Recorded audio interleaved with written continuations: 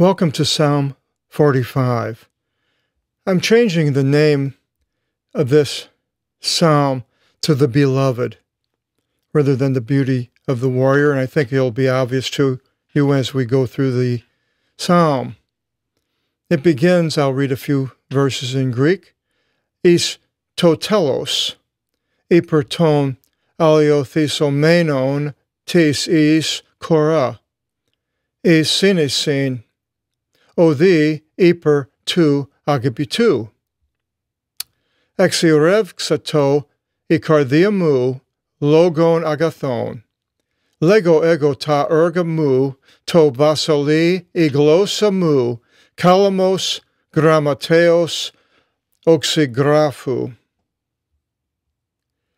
To the director, as many places it says this, for the changings, and I'm guessing this has something to do possibly with the music or in the temple of the changings of the people that were in charge of certain things.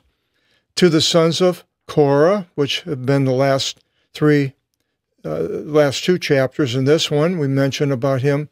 And for contemplation, understanding, sinesin, an ode, od, over the beloved, agapitu. Now, titles I have mentioned that were possibly added later, not with the original. We don't know for sure. But in this one here, is to have the S word, the agapitu, of the beloved. Who is the beloved? For the beloved, we see in the Old Testament, in Isaiah 5:1, it says, I will sing indeed to the agapitu, the one being loved of me, a song of my agapitu, beloved, concerning his vineyard. A vineyard became to the one being loved, or the agapitu, on a horn in a plentiful place. Now we know in the New Testament that this is used for Jesus with the vineyard and so forth. Then in Zechariah 12:10, it says, and I will pour out upon the house of David and upon the ones dwelling Jerusalem a spirit of favor and compassion. And they shall look to me on whom they pierced, because they treated me despitefully. And they shall beat over him with a beating of the breast, as over a agapitu, beloved one. And they shall grieve with grief, as over the firstborn. And he was the firstborn of God. Zechariah 12:10. Who else could I be talking about the agapitu? It has to be Jesus. How the Jews can miss this? Well, they do. And then in Zechariah 13:6, even more.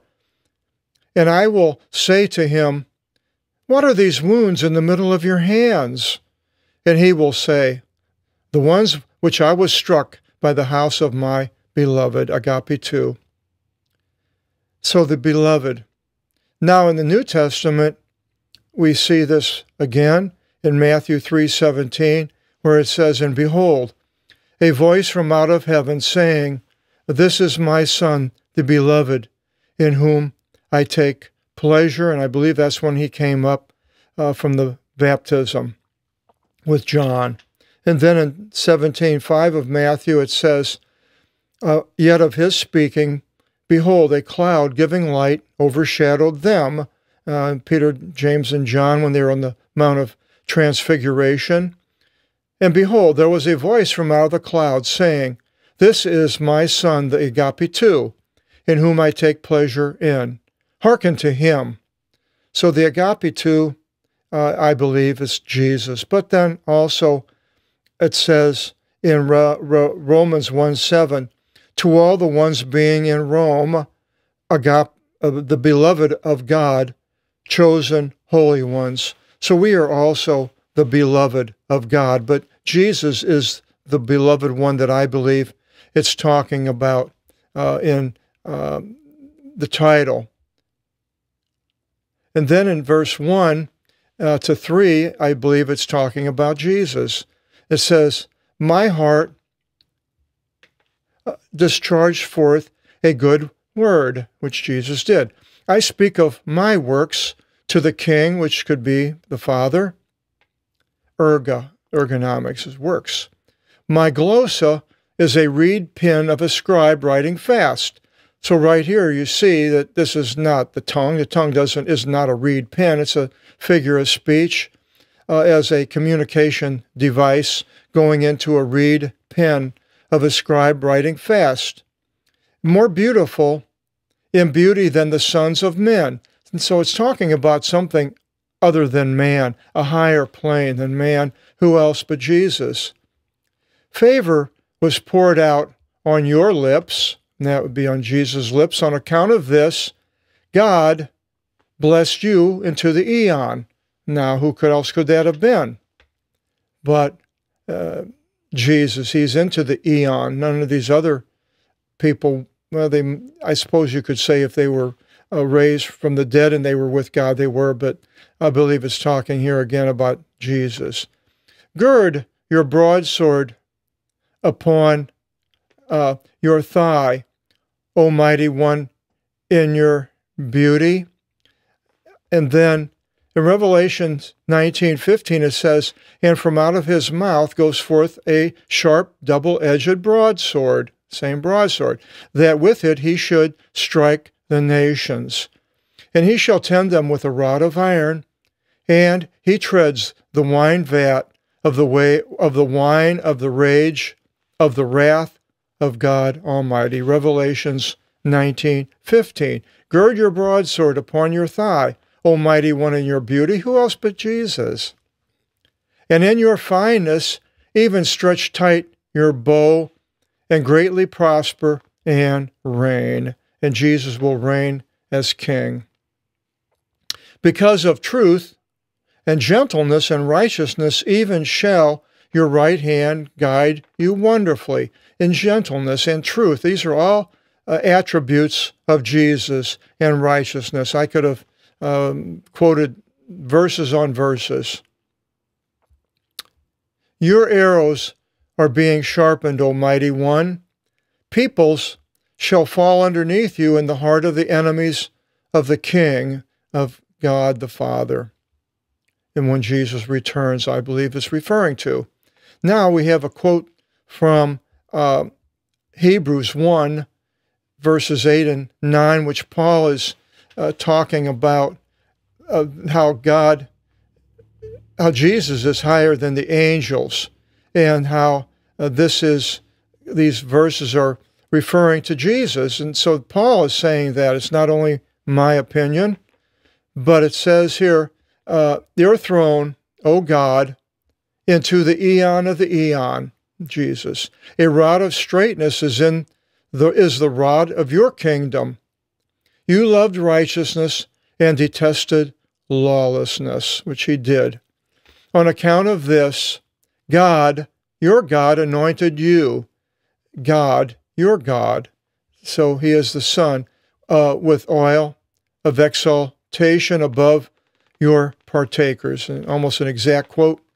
Now, you wouldn't see this if you didn't have an apostolic Bible, because if you had an English-only Bible, they're all translated, the Old Testaments are all translated from the Hebrew, you wouldn't see this. It's the exact quotation in the Greek. And to me, it's a way to read the Bible, going with like I'm doing it with the Greek, and hopefully people that are watching this are getting something out of this that you would not get by just reading an English-only Bible. In verse 8, now it turns into what I call the feminine. It's all about women. And it begins, myrrh and balsam and cassia of your garments from palaces of ivory. And that could be New Jerusalem, from out of which daughters of kings gladdened you in your honor. Okay? Daughters of kings will come to Jesus in the future. The queen stood at your right in having put around clothes interwoven with gold, being embroidered. Now, who is the queen? Well, I think we're told that in Matthew 12:42 by Jesus. It says, the queen of the south, that was the queen of Saba, shall rise in the judgment with this generation and shall condemn it. For she came from the ends of the earth to hear the wisdom of Solomon. And behold, a greater than Solomon is here. So she will be there with Jesus. And then it continues, akuson, acoustics, here, thigatir, and daughter is almost a transliteration, and behold, and lean your ear and forget your people in the house of your father. And then we see in Matthew 21:5 and John 12:15, it says, say to the daughter of Zion, here, and up here, O daughter, behold, your king comes to you, gentle and being mounted upon a donkey, and a foal, an offspring of a beast of burden. So there we have the daughter with Jesus. And then in 11, even the king desired your beauty, the beauty of Jesus, for he is your Lord, and you shall do obeisance to him. The daughter of Tyre, or a daughter of Tyre, it could be a daughter or the daughter, shall come with gifts. Now, where do we see that in the New Testament? And I have it right here. And from there, having risen up, 7:24, Matthew, I believe. Is it Matthew? No, Mark, 7:24. And from there, having risen up, he went forth into the boundaries of where? Tyre and Sidon. And he entered into the house of wanting no one to know, but was not able to be unaware.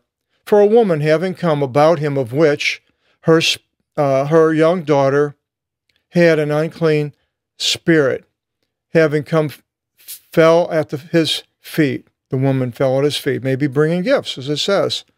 And the woman was a Greek, Syrophoenician by race, and she asked him that he should cast the demon from out of her daughter. So there we see this here, a daughter of Tyre, and a daughter of Tyre probably be better. I put the, but a.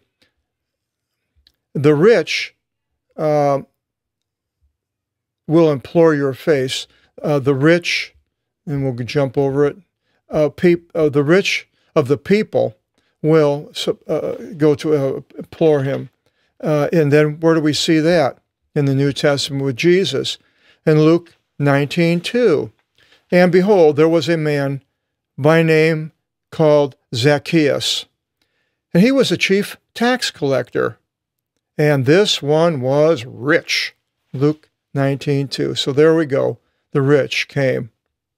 All the glory of the daughter of the king within, with bordered fringes of gold,